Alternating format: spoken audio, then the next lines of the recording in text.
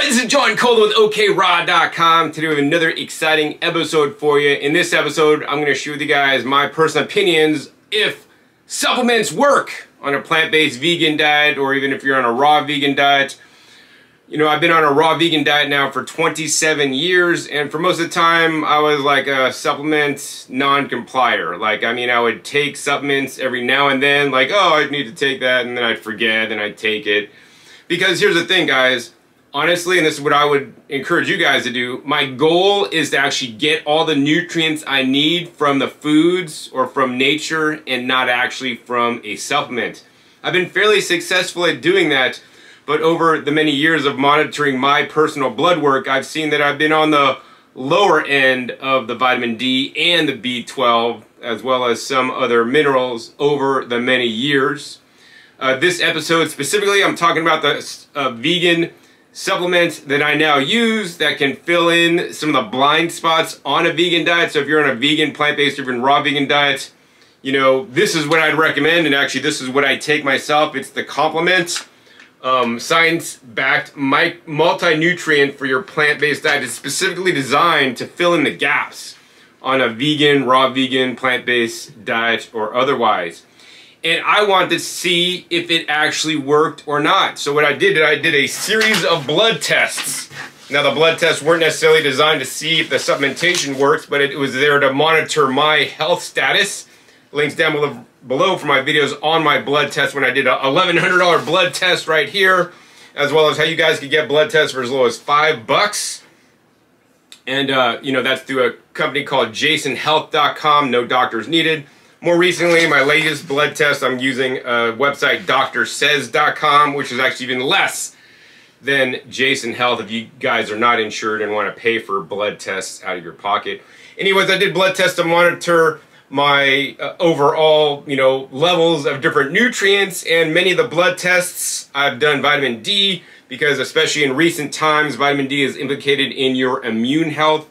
And immune health is actually quite important these days with all the different viruses and things going around out there. In addition, as somebody who eats a plant-based diet, I'm always concerned about my B12 level. So many of these tests, I also did B12 so I could track my B12 over time when I basically did not supplement, and then when I did supplement using the Complement. So I started using the Complement July 16th, and I've taken it every night, aside from some of the few days that I've been traveling on weekend trips. And it's now October, so I've been taking it straight through from July through now. And actually 3 of these blood tests were taken before I started taking the Complement.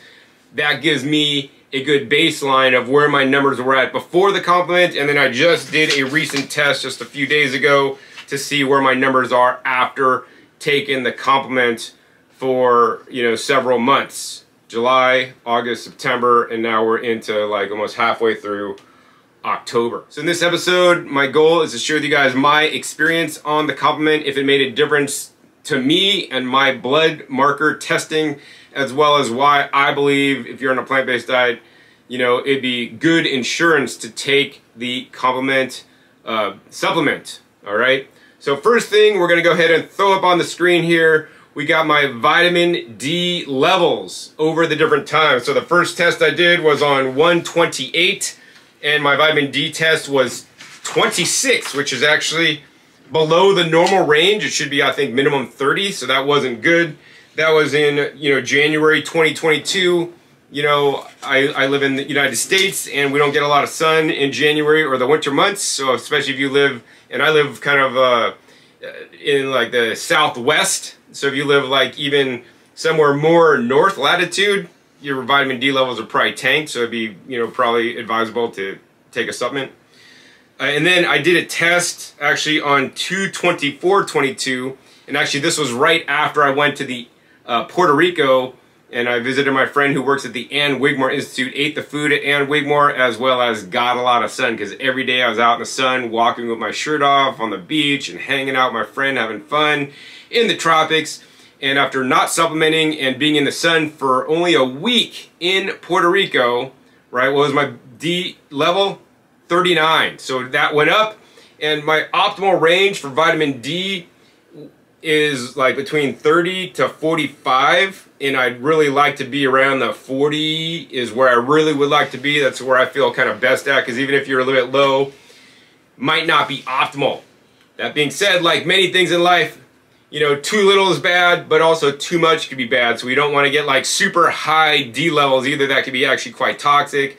You know, in many cases in diet and nutrition, more is not better. You want to be in the right range, sometimes lower end of the range, sometimes higher in the range, depending on what parameter you guys are looking at. Then I basically, you know, came back from Puerto Rico. I worked in my garden, you know, through the spring and the summer with my shirt off, getting as much sun as possible.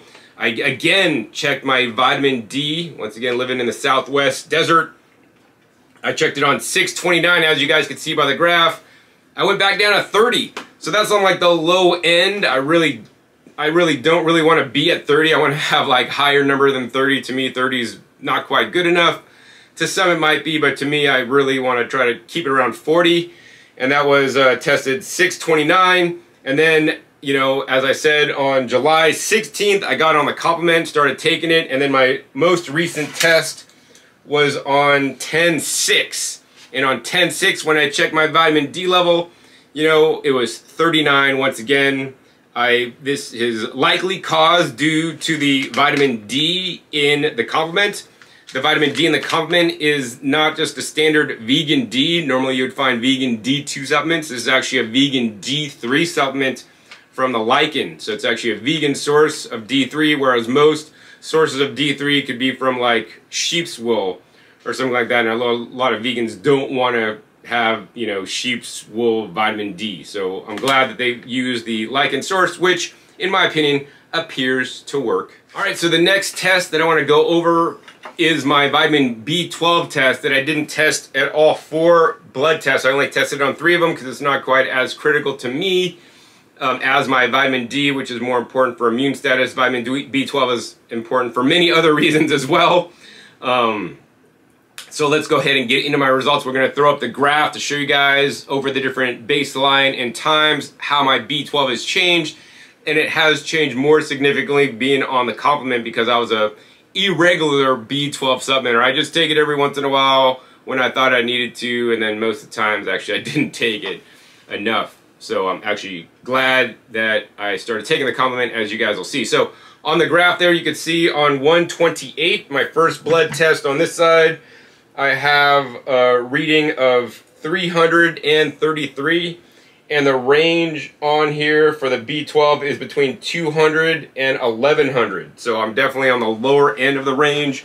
And it says right here on the paperwork that if you're below 400, so between 200 and 400, although you're in range, a small percentage of people, even though they're in range, can still exhibit the symptoms of deficiency, and it's definitely not good. So my goal is to be over 400, right?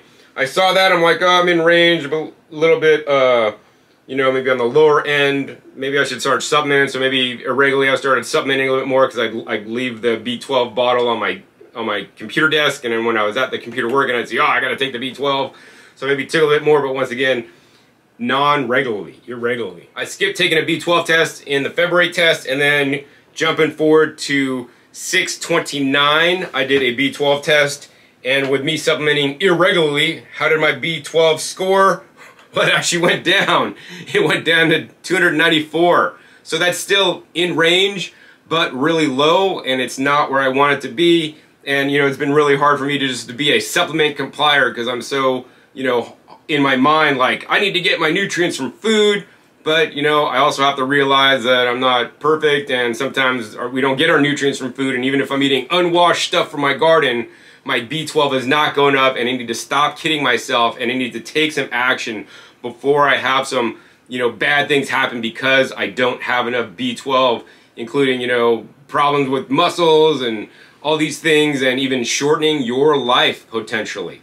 So then, after my test on the 629, I'm like, you know, you need to get on a supplement, John. Take it every day. You just need to not be screwing around with this stuff anymore because, you know, you're doing this for your health. And maybe you guys are on your diet for your health too.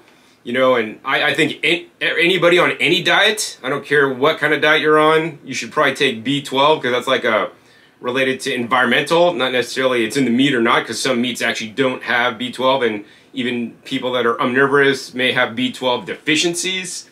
So it'd be a good thing to take that anyway. So anyways, I started taking it in July, and then my test that I just did, and 10-6, what were my results for B12? As you can see on the chart, 620. So I've actually like almost doubled it from the previous, over doubled it from the previous test, and almost doubled it from my first test, and that's like mid-range B12. I'm feeling pretty confident in that test. I would like to get it maybe a little bit higher, maybe up to 800 or maybe around 1,000, somewhere around there. But, you know, because B12 is water soluble, so it's not like D where you really got to be concerned if you go too high. Not as concerning, but I'd rather be more at the high end to make sure my body has enough of this nutrient, because it is important for many different reactions in our bodies. One of the reactions it is responsible for is the MMA, methylmalonic acid, and homocysteine. And I'll go over my homocysteine testing. So on the homocysteine, on my initial test, 128, my homocysteine was 10.7, and the range is, it should be below 11.4. So that's like, I'm below where it says you should be, but I'm still pretty high, and I don't feel comfortable with that, because if you have higher homocysteine, then you could have more issues with heart, your circulatory system and whatnot. So I'm like, that's pretty high. That always has concerned me, because as somebody who eats a raw vegan diet for many years, my homocysteine has always been in range, but on the high end. But I've also been a very non-rigid supplement complier. So once again, taking the Complement every day, my B12 almost doubled, and what did my homocysteine do? It went down 2 points. It went down to like 8.5, so that's a little better than 2 points reduction, and I'm definitely feeling more comfortable with that. And I'm wondering if my B12 goes a bit higher, maybe to 800 or 1,000, will my homocysteine go down a little bit more? I don't really know, because there's a weak link in there. If your body doesn't have enough of certain ingredients, because it's like a little production factory, it needs this to do that, and I'm not the expert in all these things, you know, but I know I want my homocysteine even lower than 8.5. But I think I'm well on my way by using the Complement. So in my personal experience and testing, the Complement did in fact make a difference in my vitamin D and my vitamin B12. But that's not all that actually is in Complement. I like Complement because they basically put everything in here that you need that can be deficient on a plant-based diet if you're not really paying attention. So for example, also in here they have iodine. You know, most people may avoid eating seafood, right? And if you're vegan, you are not eating any seafood animals. And you might not even be eating any seafood like seaweeds. I eat seaweeds on a regular basis, not in any large amounts, but a little bit here and there on many days of the week. And, you know, my iodine in my blood tests from January was fine, actually. But I'm glad I'm taking small amounts of iodine, so this can be very important for thyroid health. In addition, they also have the vitamin K2, which is very important for bone health. K2, there's a lot of it in animal products, but there's also a lot in natto. But if you're not eating natto, you know, you're probably not getting, you know, K2 in your diet, although it is said we can make our own K2. I don't want to leave it up to the body to make our K2 when we could easily eat natto. And I love natto, but some people hate natto. So then it might be good to get some K2 to make sure your vitamin D works so that you have good, healthy bones, because once again, K2 is a very important vitamin involved in many different reactions in our body. Another nutrient or mineral that may be deficient in vegan diets are zinc, especially if you're a man. Every time you do something, you lose your zinc. So don't lose your zinc too much, unless it's for real. But yeah, losing your zinc is not good, and zinc can be very hard to find on a plant-based diet unless you're eating certain amounts of nuts and seeds and eating enough quantity of certain foods.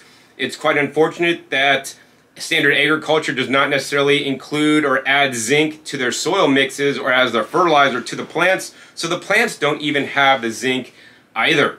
So, you know, if you eat certain nuts and seeds, you know, you can make sure you get enough zinc, but a lot of people just don't check and eat whatever they want haphazardly as long as it's plant-based. So that's why it's good that they have it in here.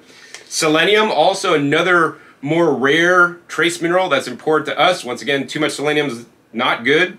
Too little is not good either, so I'm glad they put the appropriate amount of selenium so that you're going to get a good balance of it. And this is designed to be taken every day. I mean, to get selenium, I eat Brazil nuts from certain areas of the world. Certain Brazil nuts, depending on where it's grown, may not have the selenium, because selenium, if it's in the soil, then the Brazil nuts will have it. But if selenium is not in the soil where your Brazil nuts are being grown, then it won't have it, and many people don't know that. But I'm glad I'm getting it in here just in case I forget to take or eat my Brazil nuts on a regular basis.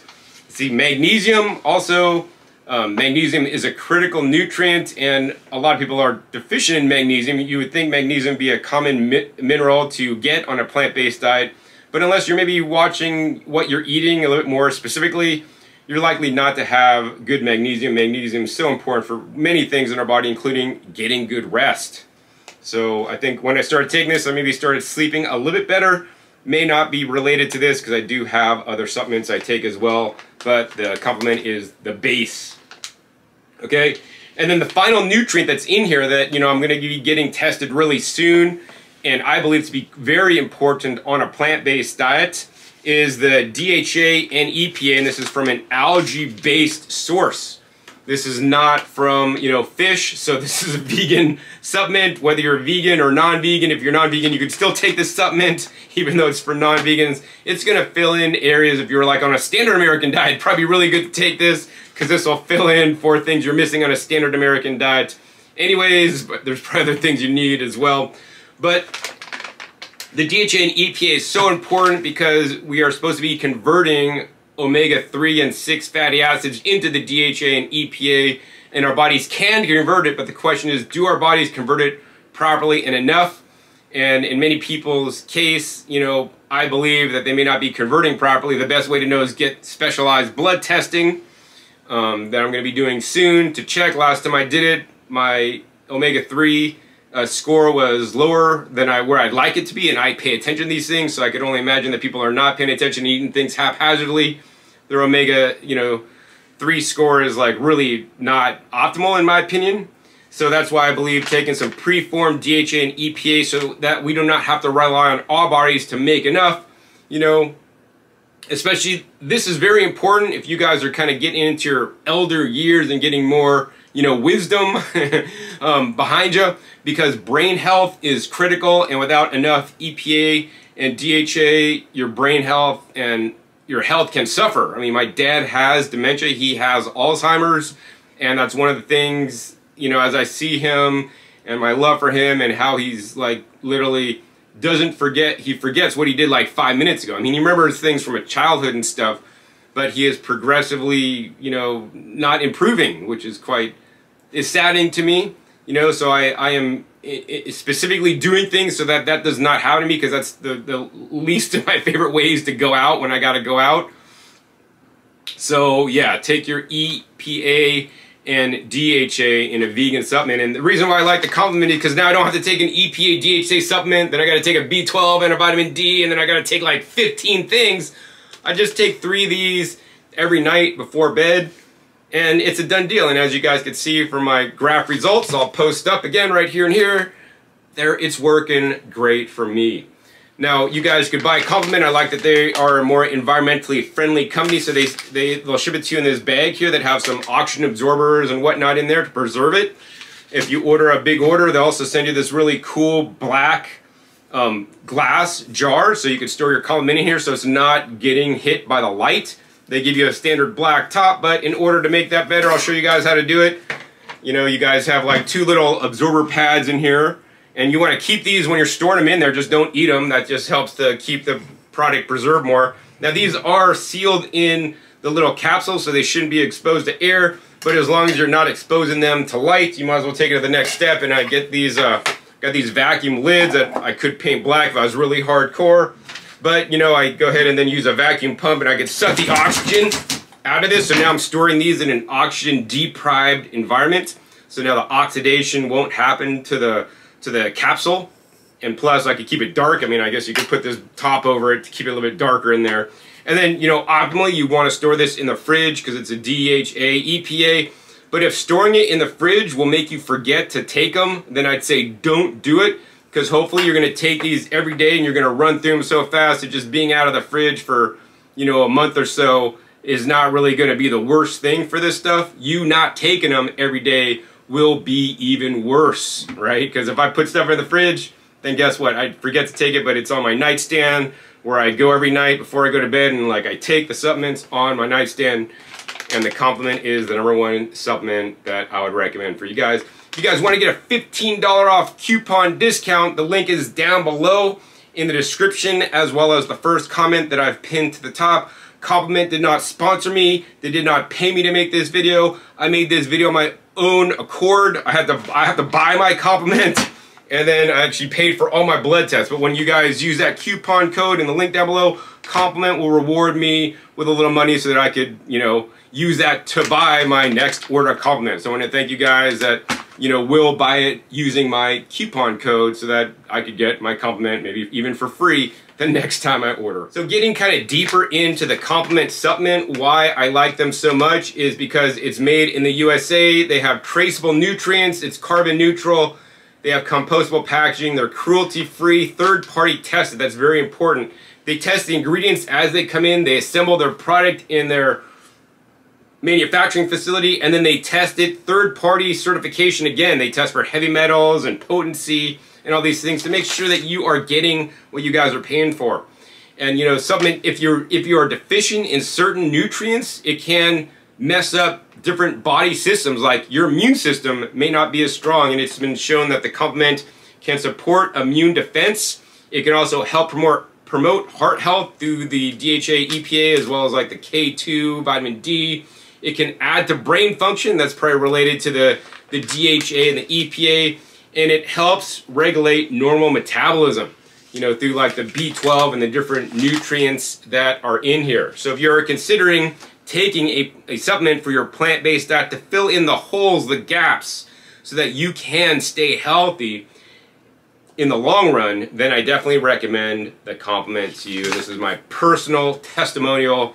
I mean, I just like it because they bring together all these nutrients that I would normally take separately into one shot. It just makes it super simple, super easy, and I want you guys to do it. Once again, link down below to that $15 off code. Links down below also to this little sealing top if you guys want to go the extra mile and kind of be more paranoid like me and suck out the extra oxygen out of your Complement so it does not oxidize some of those, you know, essential fats in there. And if you guys enjoyed this episode, please be sure to give this video a thumbs up, and more importantly, please share this with other people on a plant-based or vegan diet. Non-supplement compliance and deficiencies in certain nutrients can lead your diet style into peril, and then it'll cause you to not do the diet anymore because you could say it didn't work and it might just be because of one nutrient, and I don't want that to happen to you guys. That's why I make videos like this, to share with you guys products that I believe in that actually have worked for me.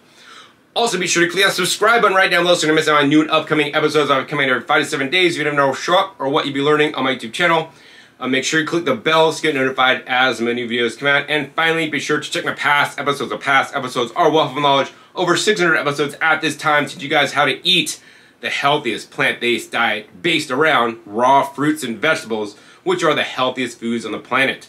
Links down below to some videos I made in the past regarding different nutrients on a plant-based diet, so you may want to watch those as well.